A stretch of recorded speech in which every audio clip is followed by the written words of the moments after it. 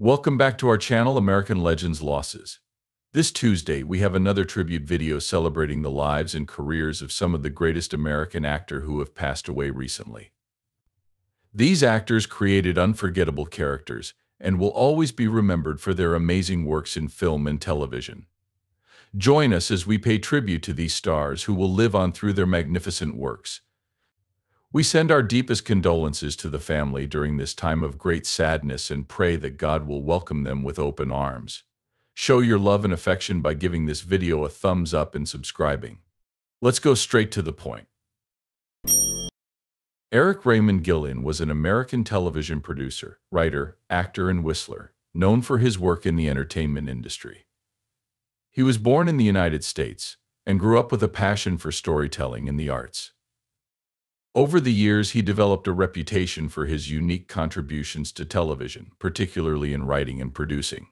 His career spanned multiple decades, and he was involved in several popular television shows that gained him recognition in Hollywood. He was not only a talented writer but also a versatile actor and performer, adding another dimension to his contributions to the industry. His ability to whistle became one of his trademarks, showcasing his multifaceted talent. Throughout his career, Eric worked on a variety of television programs, contributing to some of the most beloved shows. He became well known for his behind-the-scenes work, shaping the direction of shows and developing storylines that captivated audiences. He was especially skilled in comedy writing, which allowed him to create relatable and humorous content that resonated with a wide audience. His contributions to shows like Roseanne and The Wonder Years helped to establish him as a leading figure in television production. His writing was known for its wit, warmth, and humor, earning him a loyal following in the television industry. Gilliland's talents also extended beyond writing and producing.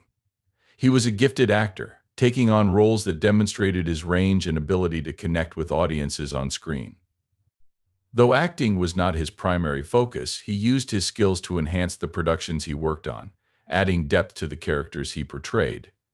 His whistling ability was another unique aspect of his personality that endeared him to fans and colleagues alike. Sadly, Raymond Gilliland passed away on September 1, 2024.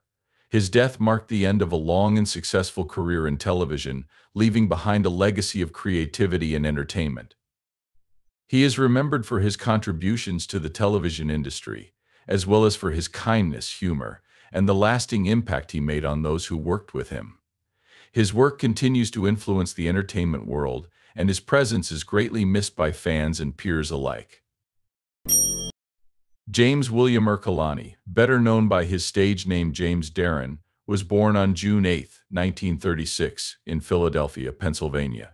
From a young age, Darren was passionate about music and acting, which led him to pursue a career in the entertainment industry. His good looks and charm, combined with his talent, made him a standout in both television and film during the 1950s and 1960s. He gained popularity for his roles in teen movies and television series, becoming a heartthrob for many during that era. His breakthrough role came when he was cast as Moondoggie in the iconic Gidget films, which catapulted him into stardom and established him as a popular leading man in Hollywood. Beyond the Gidget franchise, James Darren had a successful career in television as well. He became widely recognized for his role as Tony Newman in the 1960s science fiction television series The Time Tunnel. His versatility as an actor was evident as he moved seamlessly between genres, from lighthearted teen comedies to serious drama and science fiction. Darren continued to enjoy a long and varied acting career, taking on roles in numerous television series, including guest spots on popular shows. His distinctive voice also led him to a second career as a singer, where he found success recording hit singles such as Goodbye Cruel World. And Her Royal Majesty Darren's music career helped solidify his status as a well-rounded entertainer, respected by both fans and peers. In the later stages of his career, Darren took on another memorable television role in Star Trek Deep Space Nine, where he played the character Vic Fontaine, a holographic lounge singer.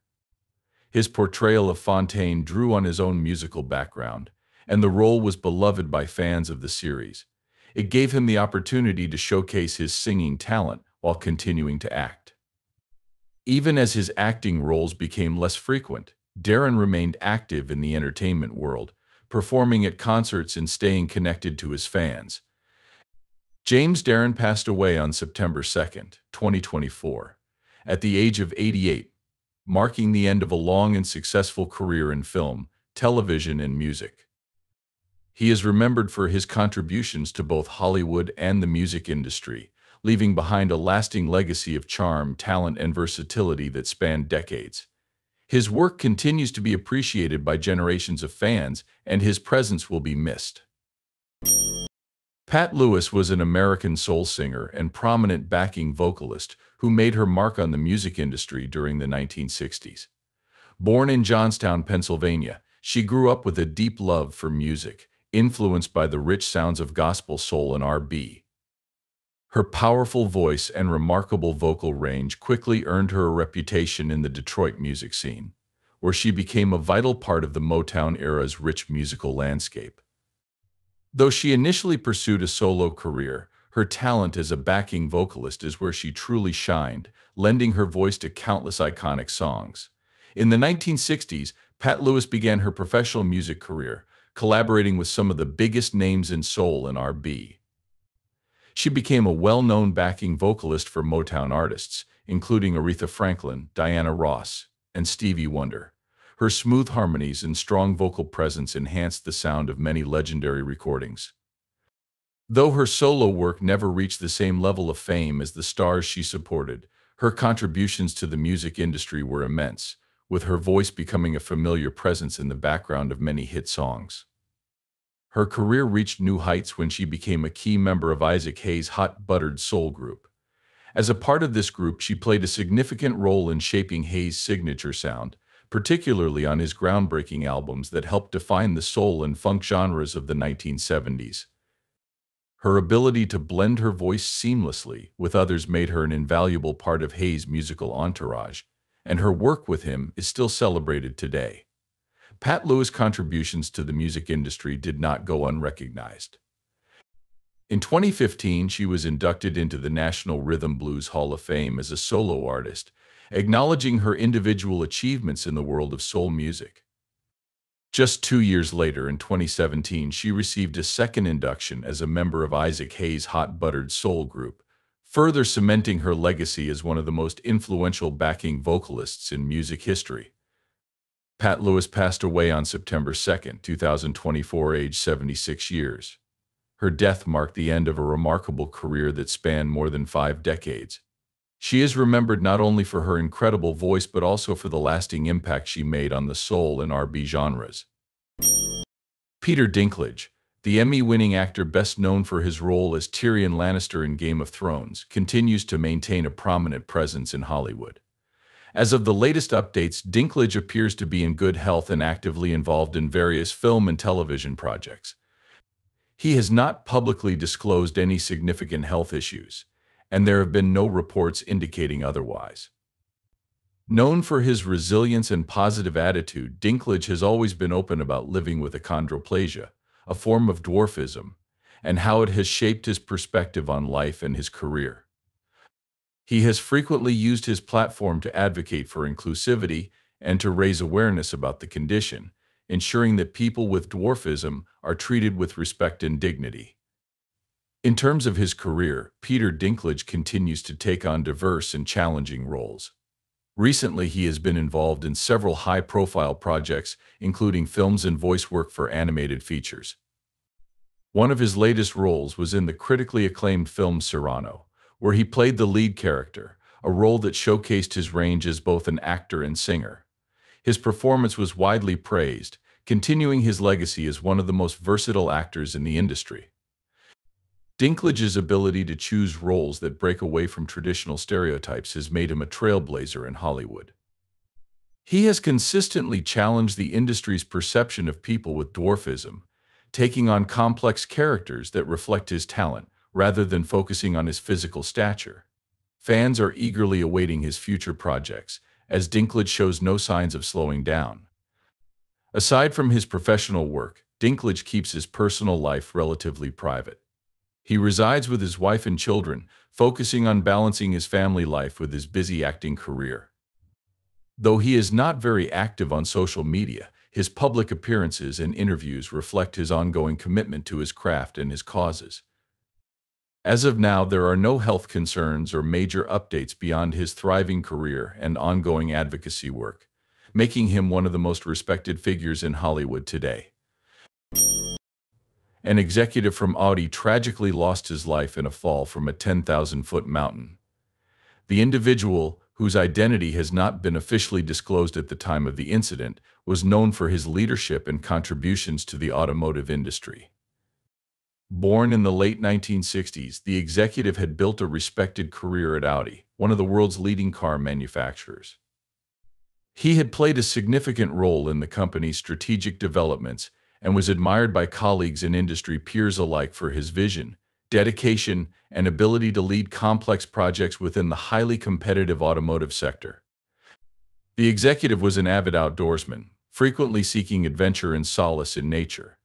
He often spoke about his love for hiking and mountaineering, using these activities as a way to recharge and find balance amidst the pressures of his professional life. Tragically, it was during one such outdoor adventure that he met his untimely death. While climbing a 10,000-foot mountain, the executive lost his footing and fell, resulting in fatal injuries. The exact circumstances of the fall remain under investigation, but initial reports suggest that harsh weather conditions and the rugged terrain may have played a role in the accident. The news of his passing sent shockwaves through the business community, particularly at Audi, where he had been a well-respected figure for many years. Colleagues remembered him as a talented leader who had a deep passion for both his work and his personal interests. His contributions to Audi were instrumental in several key initiatives, helping to guide the company through periods of innovation and growth. Beyond his professional accomplishments, those who knew him personally described him as warm, approachable, and always willing to offer mentorship and support. His death marks a tragic loss not only for Audi but also for the broader automotive industry, where his influence and leadership were widely recognized. The executive's passing serves as a reminder of the risks that come with high-altitude mountaineering, even for those who are experienced and passionate about the sport. He leaves behind a legacy of innovation in the automotive field and a deep sense of loss among those who worked closely with him. His memory will be honored by colleagues, friends, and family who continue to celebrate the impact he made both in his professional career and in his personal pursuits. Vera Jacqueline Winsor was a Canadian-born American sculptor, born on October 20th, 1941, in Toronto, Ontario. From an early age, she showed an interest in the arts, and her talent quickly became apparent. Winsor's journey into the world of sculpture began when she moved to the United States to further her education in fine arts. She studied at prestigious institutions, where her exposure to different artistic movements shaped her own evolving style. By the early 1970s, Winsor had developed a unique approach to sculpture, standing in contrast to the prevailing minimalism of the time. Her work embraced irregular forms, fluidity, and the unpredictability of materials, gaining her recognition within the art community. Winsor's sculptures were often characterized by their organic shapes and use of unconventional materials. Her style was part of a broader movement known as post-minimalism, which sought to break away from the rigid, geometric forms and clean lines of minimal art. She was also associated with anti-form and process art, terms that describe an emphasis on the natural state of materials and the physical process of creation. Winsor's pieces frequently utilize soft, flexible materials like fabric, rubber, and plastic, which allowed her works to change shape over time, reflecting the idea that art is not static, but constantly evolving. Her work was often seen as a response to the strict, impersonal aesthetics of minimalism. Winsor believed that art should express emotion, movement, and the complexity of human experience. She challenged the viewer to engage with her sculptures on a more tactile and emotional level, making her work stand out in the crowded field of contemporary art. Winsor exhibited her work in numerous galleries and museums throughout the 1970s and 1980s, establishing herself as a leading figure in the post-minimalist movement. Her sculptures were celebrated for their innovative use of materials and their ability to evoke a sense of fluidity and change. Vera Jacqueline Windsor passed away on September 3, 2024, age 82 years. Her contributions to the world of sculpture and contemporary art left a lasting impact. She was a pioneer in breaking away from the rigid forms of minimalism, embracing a more dynamic and expressive approach to art. Windsor's legacy continues to influence artists today, and her work remains an important part of the conversation surrounding post-minimal and process art movements. Linda Deutsch was a prominent American journalist who made a significant impact on the field of court reporting during her long and distinguished career with the Associated Press. Born and raised in the United States, Deutsch developed a passion for journalism early in her life, which led her to pursue a career that would span several decades. She began working for the Associated Press in 1967 and quickly became known for her comprehensive and insightful coverage of high-profile court cases. Throughout her career, Deutsch covered some of the most famous and infamous trials in American history. She gained national recognition for her work on the trials of Charles Manson, Sirhan O.J. Simpson, and Michael Jackson, among others. Her ability to report on these cases with clarity and depth made her a respected figure in the journalism community. Deutsch's coverage of the O.J. Simpson trial in particular was widely regarded as some of the best in the industry, earning her accolades and solidifying her reputation as a top court reporter. In addition to her work on high-profile cases, Linda Deutsch was known for her dedication to fairness and accuracy in her reporting. She was deeply committed to the principles of journalism and was respected by her peers for her integrity and professionalism. Her ability to remain impartial, even in the most sensational cases, set her apart from many of her contemporaries. Over the years, Deutsch became a mentor to many young journalists, sharing her knowledge and experience to help guide the next generation of reporters. Linda Deutsch retired from the Associated Press in 2014 after nearly 5 decades of service. Her retirement marked the end of an era in court reporting, as she left behind a legacy of excellence and dedication to her craft.